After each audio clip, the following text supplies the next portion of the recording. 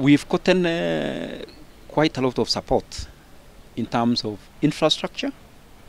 We've got an irrigation system which we are using to multiply the seed and do off-season trials.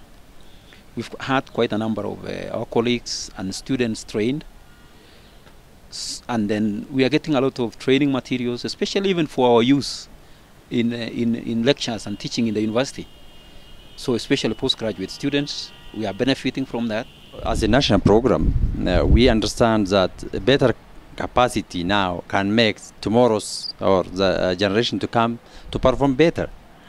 With that, we have got now the cold room where we have our germplasms really maintained efficiently in a secured way. We have got lat house or this mesh house where we are making some crossing and off-season activities. It's very well done.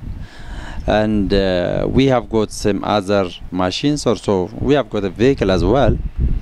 But with this all, I would say this infrastructure installation and greenhouse hopefully will come. These structures last long.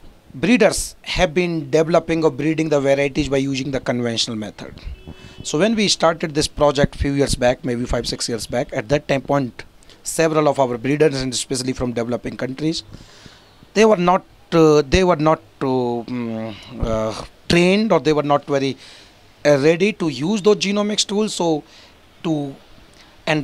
when we gave the examples of different crops, and then they realized that, well, genomics is having the implication of the breeding.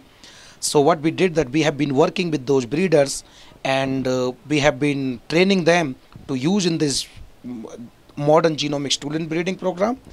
And so not only the breeders, but most important part is that when we are doing the molecular breeding experiments, these experiments are being done by young generation, by PhD students and master's degree student.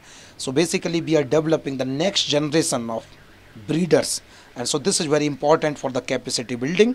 So basically if we can train this new generation, then we can ensure the sustainability of the molecular breeding programs in the developing countries.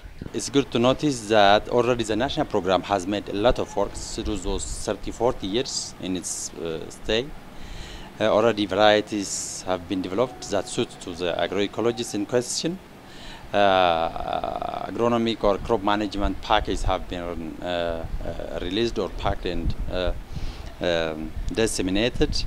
So by now we have some really very important impacts out of those long-term activities, the way we see.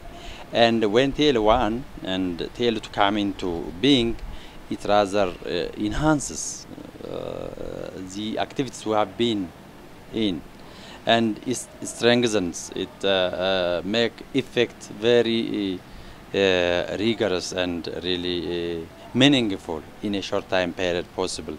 This comes out of the capacity that we gained through these projects, out of the learning environment in different fora, from different scientists being even globally, and we also have learned a lot of practices that we can sort out for the best activities to be scaled up.